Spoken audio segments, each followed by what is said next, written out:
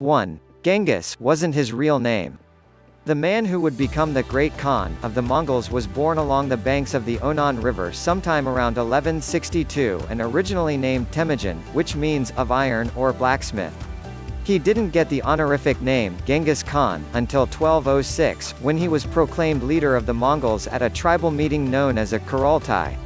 While Khan is a traditional title meaning leader or ruler, historians are still unsure of the origins of Genghis. It may have meant ocean or just, but in context it is usually translated as supreme ruler or universal ruler. 2. He had a rough childhood. From an early age, Genghis was forced to contend with the brutality of life on the Mongolian steppe. Rival Tatars poisoned his father when he was only 9, and his own tribe later expelled his family and left his mother to raise her 7 children alone. Genghis grew up hunting and foraging to survive, and as an adolescent he may have even murdered his own half-brother in a dispute over food.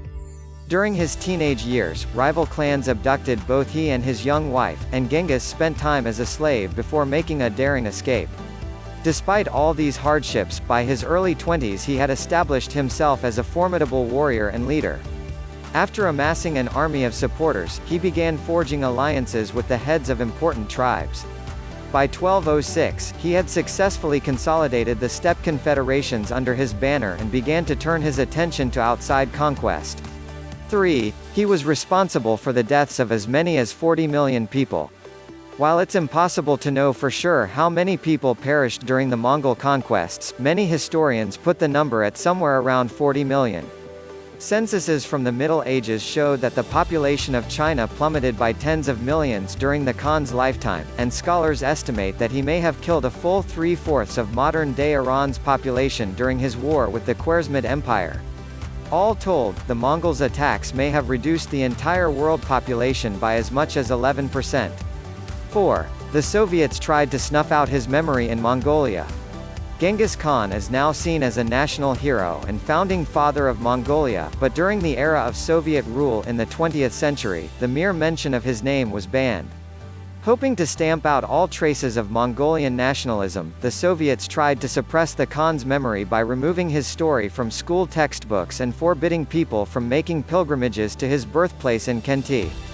Genghis Khan was eventually restored to Mongolian history after the country won independence in the early 1990s, and he's since become a recurring motif in art and popular culture.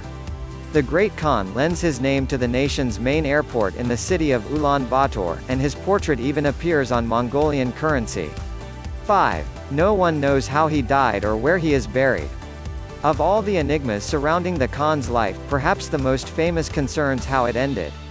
The traditional narrative says he died in 1227 from injuries sustained in a fall from a horse, but other sources list everything from malaria to an arrow wound in the knee. One of the more questionable accounts even claims he was murdered while trying to force himself on a Chinese princess.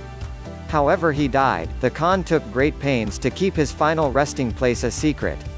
According to legend, his funeral procession slaughtered everyone they came in contact with during their journey and then repeatedly rode horses over his grave to help conceal it.